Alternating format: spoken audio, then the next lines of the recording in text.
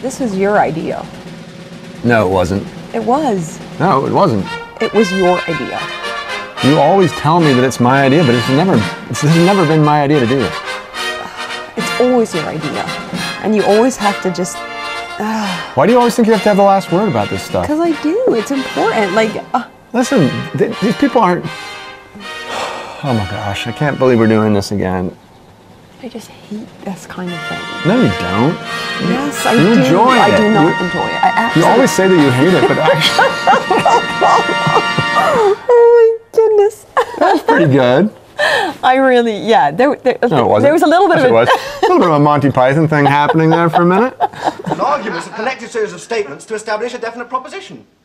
No, it isn't? Yes, it is. It isn't just... So what are we doing? Welcome back, everyone. Today we're going to answer a viewer's question. How do we... Fight. How do we resolve conflicts within our marriage and within our home? And so we'll do our best. It's going to be a real short video. We leave them unresolved. Conflict now. Yeah, nah. So we're going to just speak from our hearts. We're obviously no experts, but we have been married almost 24 years. Which means we've resolved a fair bit of conflict. Yes, so, give yourself some props. You're pretty good at it. Since you're the one having to put up with it. And I wanted to introduce it by... with one of our favorite verses from Ecclesiastes, which talks about a cord of 3 strands being not easily broken. And when we think, it's something a verse that we've come back to many times, first in our courtship and then absolutely in our marriage. Our courtship? Yeah, see what I did there? Yeah, it's just going to be like riddled with dad jokes, I can just tell. But anyway, when you think of a cord of 3 strands, it's much stronger than a cord of 2. And likewise, we like to think of our marriage as a triangle, or at least the relationship in our marriage, with Chris and me, or whoever the couple is here, and then God here. And when this relationship with God is happening, our personal relationship with a higher power is happening, then the relationship with each other is a lot stronger. The other thing that has been a tremendous help to us is that we both grew up in homes with incredible role models of parents who modeled conflict resolution for us in very healthy ways. Yeah. And we've had amazing mentors within and without our community. One of the things that we have maybe gotten better at over the years is realizing that it's not our job to change each other. It's our job to love each other. I married my best friend, and that means I need to keep every day celebrating the fact that we have this friendship and then nurturing that friendship. And the old cliche joke about I'll alter him, the bride trying to remember the sequence of the marriage ceremony and the bridegroom being freaked out that she's going to spend her life trying to change him. I think when you're new in your marriage, you discover things about each other that maybe that wasn't quite how I thought it was going to be. There's aspects of your personality that I just hadn't come across until we're in close proximity with each other all the time. But I think so a big part of what you and I try to do is make sure that we actually acknowledge the things that we do enjoy about each other. And the same with our kids. So like, if somebody in the family does something kind or sees something that needs to be done, goes out of their way to do it, try to acknowledge that. Don't just live with the assumption that people will do this stuff just because. Right? Don't take it for granted. And the other part of that equation too is when we are doing things that honor and delight and show respect to another person, then that kind of elevates the whole relationship to not being something where you're nitpicking about the things that you don't like about the person. And so much of the little things in life that we don't like about somebody aren't here nor there. I'm not talking about big dramas. I'm just talking about the little things that can get on a nerve. So if we don't let those fester and we do elevate the other person through honoring them, that can alleviate a lot of pressure.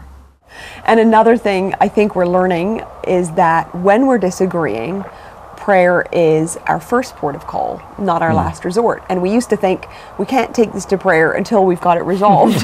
But something very amazing happens when you're having a massive disagreement and you just take it before God and say, help us out here. And it somehow, I don't know, it turns the negative energy from toward each other to, here you go, God, help us out, and lifts it up. And I know that's Often it helps to see the humor in it. It does. Because, you know, yeah. if you take it to God, then like I think He helps us see that it's probably not such a big deal after all. Yeah. So maybe without meaning to, we've kind of started out by talking about ways that we avoid getting into conflict with each other, but obviously, as with any relationship, inevitably we do end up having disagreements. I personally think most of ours stem from a breakdown in communication, and maybe that's obvious, but it's usually over relatively trivial stuff. Sorry, sweetheart. It's always trivial. And always my failings. Mine too. Like, for example, I'm just a really, I love to plan ahead, and I love to have a full social calendar, and I'm like, oh, on the weekend we can do this, and so wants us to come over next weekend, and what about, and you're much more, like, you love to live much more in the moment. And well, and you often choose mornings first thing in the day to tell me on Monday about what we're going to do on the weekend, and it's it's a lot. I know, and I'm just like, yay, looking forward, and you're just like, I'm not even awake yet. Either that, or it's just a strategy. She knows that constant dripping will hollow this particular stone, so, you know, just okay, yes. So dear. we've learned to, I think, or we're learning, because go on. Yeah, we're learning to respect those differences in each other. Yours, that I love to have social times, and you, that you need to carve out times when it's just. And during the busyness of each day, not to be ships passing, but to actually stop and say, hey, let's talk about, you know, that idea that you had. What would that look like, and, you know, how's it going to really work? And by the way, we've got 3 other things planned that we'd kind of forgotten to put in the scene. And not talk about things that matter when you're doing other things and are busy. That's been really, that's that's because I'm a man and I can't multitask. Speaking of good communication, I think one of the things that we've realized is often when we are getting upset with each other about little things, it has nothing to do with the little things, but often there's other stresses, like grief in our life, that we need to actually talk about. And when we take a moment and take time with our spouse and say, what's actually hurting, what's actually making you frustrated, is there something else? Often there is something else, and no, there isn't. There never is. It's always that pile of dirty dishes. Which I left. Yeah. You're my best dishwasher.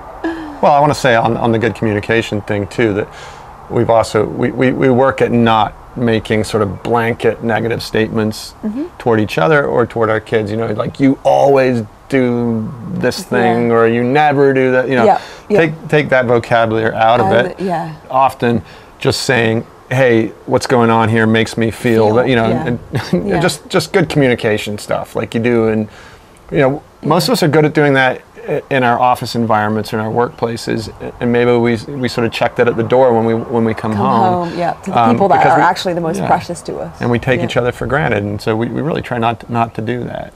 And another thing that's been really helpful, and once again, this was modeled very strongly for us when we were kids in our own homes, was not to allow negative speak about each other, about ourselves, about our children, or about other people in our house. And that just cultivates a spirit of grace within the household, so that when somebody says something negative, or our son says something negative about a classmate or a teacher or an event that's happening, they will hear their mother say, he or she is a beloved child of God. Yeah, well, and which is true. And then we'll give them tools to either confront the situation or deal with it in their own strength. Not just let them download on us and then say, yeah, you poor little guy, you know, terrible teacher or such an annoying classmate. Rather, give them the tools and say, listen, we're here to back you up, but you're a young man growing into the world. You need to figure out how to do this conflict stuff yourself. So, and that's, my parents did that for me. I know your parents did that for you. So allowing or cultivating a spirit of grace and graciousness and kindness in your house is really a good thing to work on. We all have our moments, but look, each of us is human. We're all made of the same stuff, and so naturally we have similar problems. But I think the main thing is, if you're fortunate enough to be in a relationship, to be married, work on that friendship element, right? I mean, like we said at the beginning, we married each other because we were best friends, and we try to stay best friends, and don't let that slide. Yeah, and to start each day giving thanks for your relationship, and that you have each other. And I think that attitude of Thanksgiving then can permeate not just your day, but your whole marriage. And if you start every day like that, and even if you have to restart the day a few times in that spirit of thankfulness, it does make a really big difference to then the underlying conflict. Well, and to that point, starting the day together in prayer and ending it in prayer is the foundation. Yeah, it gives it bookends. Yep, so there's our triangle. Yeah. So friends, those are just a few of the things that we've tried to implement in our marriage and in our home. It's the best work of our lives is to work through things and come back to our original love to each other. Yeah, and keep the small grievances that we have in proportion, and celebrate the things that we enjoy about each other and about our kids, and speak words of kindness. And shower each other with small acts of love, because those things just lift our souls and bring us back to who we want to be and where we belong. So how about you guys? Do you fight well? What works in your lives? Yeah. Let us know about your families, about your relationships, how you guys resolve the things that create tension. What are the things that stress you out, and how do you talk it out? Be interested to know. We can have a little fight match down in the comments section. Yeah, that'll be fun. Okay, so you go for that. We're gonna stay and finish our tea, but we send each of you our best regards. Talk again soon.